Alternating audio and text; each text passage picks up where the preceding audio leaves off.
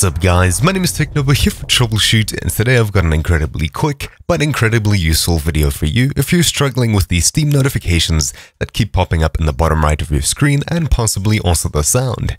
I know for me, while recording videos on my laptop, this is incredibly difficult to get around because I'd keep pausing, but the easiest way to solve this is to completely hide notifications and or possibly mute them, or maybe just keep them flashing on your start bar down here instead of getting the entire pop-up. How exactly do we do this? Well, it's rather simple. Open up Steam, then we'll head across to Friends and Chat to bring up this chat window over here. In the very top left, we'll click the cogwheel, Manage Friends List Settings. We'll click that.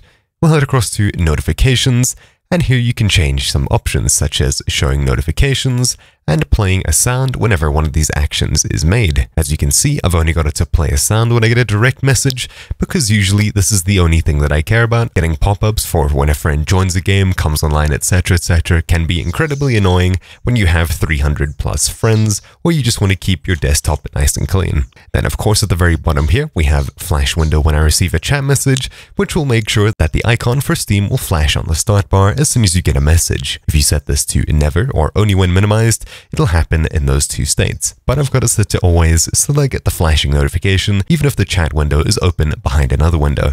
Anyways, that's about it. It's a super useful tip that if you forget where it is, then hey, hopefully this helped you. Anyways, my name's been Technobo here for Troubleshoot.